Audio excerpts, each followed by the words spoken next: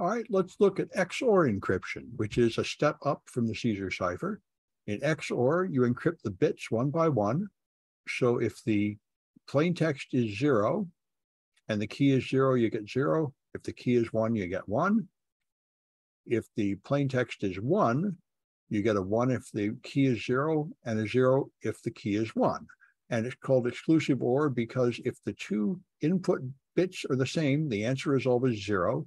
And if the two input bits are different, the answer is always 1.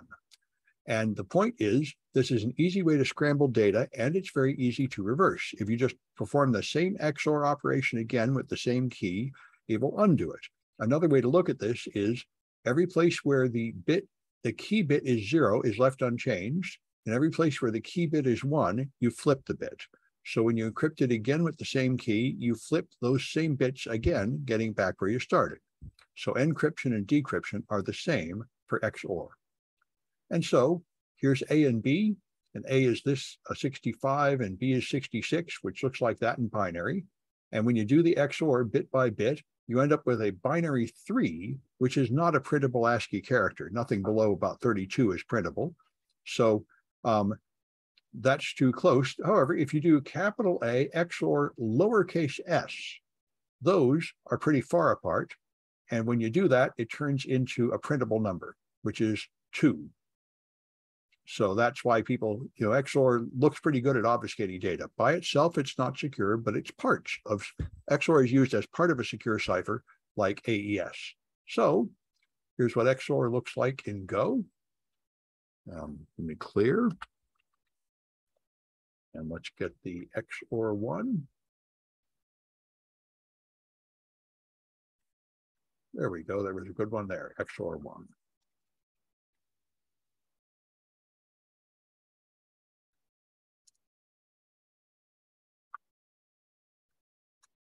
All right. So again, just like before, I have a plain text of ABC. And then I'm going to have a key, and the key is the byte of the lowercase s. And so now, just as you would in Python, you use the caret to indicate XOR. So after I've turned both of these into numbers, this is now the byte value of the character at C. And this is the key, which is a byte value. Now I can just do an XOR, and I can convert that to a string and add it to ciphertext. So now I can just print them all out, the key, the input, and the output, printing it in hex and printing it as a string. So we'll be able to see if characters are not printable. So that is XOR 1. If you run that, there it goes. So the input is ABC and the output is 210. And here it is in hex. All right, so that's a simple XOR. And you can decrypt XOR in Go, which is going to be just the same thing, except you put in different input. So that's XOR 2.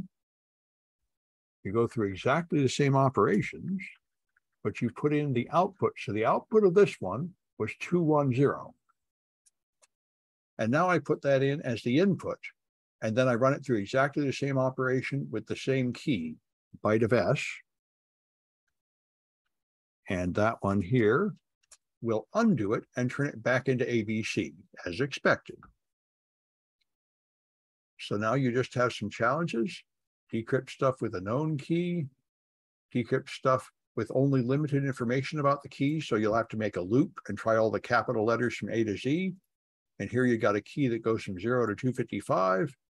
And then there's a couple of text files, a text file to decrypt and an image file to decrypt. Now you don't know the key, but you know it's only a single byte from 0 to 255, and you know that every ping file starts with this header.